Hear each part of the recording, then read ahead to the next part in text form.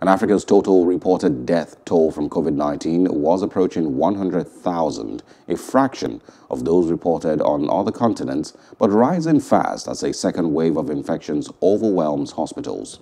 The continent's reported deaths at 99,800 compare favorably with North America, which has registered more than 500,000, and Europe, which is approaching 900,000.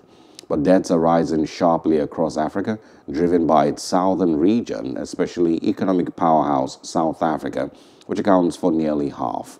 South Africa was ravaged by a second wave caused by a more contagious variant that has jammed up casualty figures. So it was bad.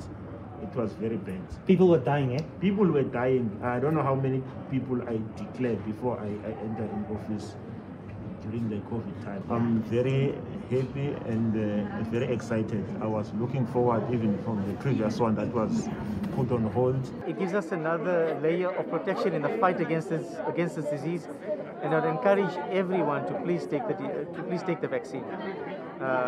This vaccine gives us hope. The good news is that we know that this vaccine works here. So we don't need to show efficacy. That's the important thing, the effectiveness we've got.